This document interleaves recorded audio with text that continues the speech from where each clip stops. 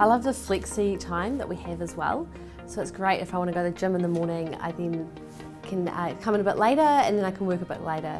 In our team we all have one day from home that we get to work from home, which I think is a perfect balance because you get to stay at home and have a little bit of time off the transport and the commute, but then you also get to come into the office and be able to see your colleagues and be able to have one-on-one meetings and chats with them, which I think is very valuable. Depending on your team, you have different flexibility hours, and I prefer to work in the office. I quite like the office environment and I get stuff done. At home I'd be useless, so it's really good, but then other people who prefer to work at home can get actually stuff done. It's just been so easy with BDO if I need to take a bit of time off, or if I need to work from home, or I've also got 2 kids at home.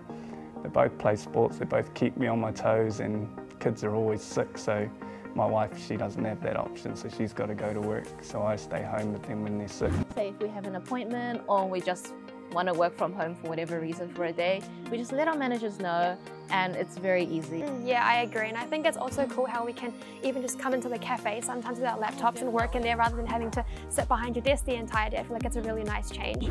Or I can watch the Football World Cup and then come in later. So you're able to fit in your other extra activities you love to do outside of work and keep that work-life balance. I think that's really encouraged at BDO Wellington is the work-life balance, that we have a life outside of work.